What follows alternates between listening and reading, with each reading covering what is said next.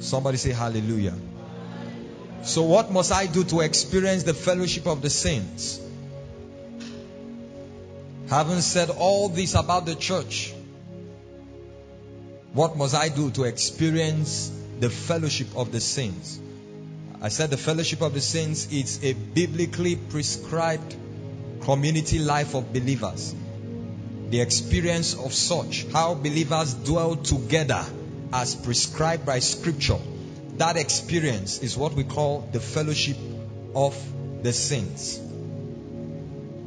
So what must I do to experience the fellowship of the saints? Number one, you must be born again. Are you tired of writing? The house of God is the pillar of truth, isn't it? The house of God, the church of God, is a place of light and understanding. It's a place where you come and learn in truth, where you are matured. So we are all students of the word. To experience the fellowship of the saints, number one, you must be born again. You must be redeemed by the blood of the Lamb. Having confessed the Lord Jesus Christ and believed in your heart that God raised him up from the dead for your sake. When you have done that, you have been saved and you are declared born again. You are now born of the Spirit of Christ Jesus. Number two, what must I do to experience the fellowship of the saints? Number two, you must be totally submitted to the Lord Jesus Christ. You must be totally submitted to the Lord Jesus Christ. Just calling the name of Jesus alone is not enough. Your life must show. Your life must be a proof and a validation of the fact that you are submitted to the authority, the government of Jesus Christ. Number three, you must recognize and submit to the church as God's order. You must recognize and submit to the church. I'll take it slowly so we can all follow. You must recognize and submit to the church as God's order. As God's order for kingdom community living. You must recognize and submit to the church as God's order for kingdom community living. The church is God's perfect and prescribed order for how believers are meant to live together, how they are meant to coexist and order their manner of life. You must recognize and submit. And when that happens, it means that you must be part of at least a regular local assembly. You know, there are 4 dimensions that the scripture, of which the scripture gives us concerning the church. 4 dimensions that reveals how the church is. This, you don't need to write this, just listen to this. There are 4 dimensions by which the church is viewed. First of all, the church is viewed as an eternal entity. Because we all carry the life of God in us. And the life of God is what? Is eternal life, isn't it? 1 John 5 verse 11, he says, for this is the record, that God has given us eternal life, and this life is in the Son. In verse 12, he says, for he that had the Son had life. So the church is first of all viewed as an eternal entity.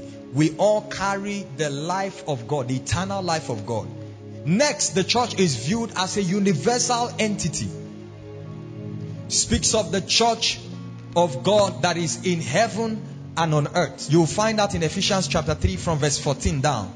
Paul says, I bow my knees to the Father of the church which is in heaven and on earth.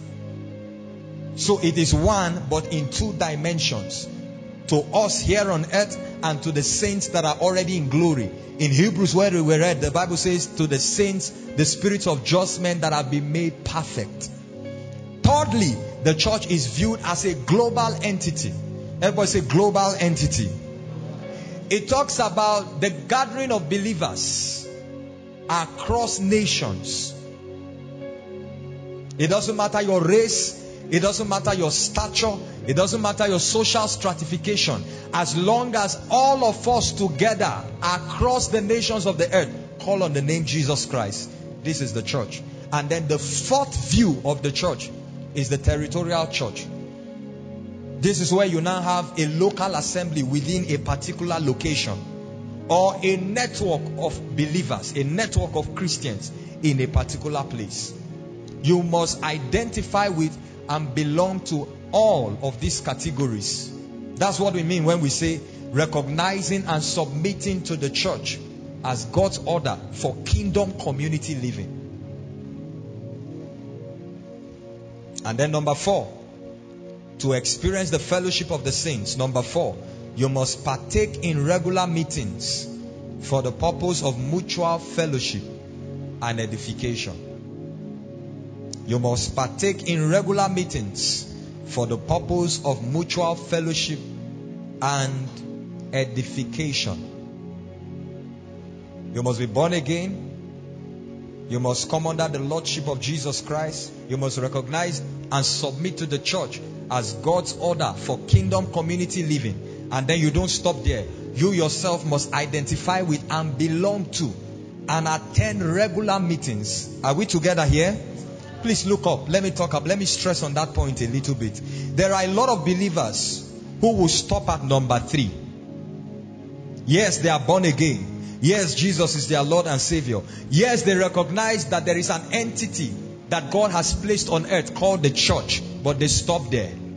There are a lot of believers that don't agree with corporate gathering of believers or saints in a place. It is wrong. In order for you to experience all that comes with the fellowship of the saints, you must regularly attend meetings. There is something you cannot gain if you stay at home.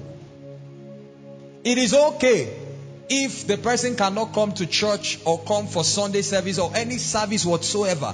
And I hope you know that this service, you see, that's why we call it service. It is a place, first of all, where your life is serviced.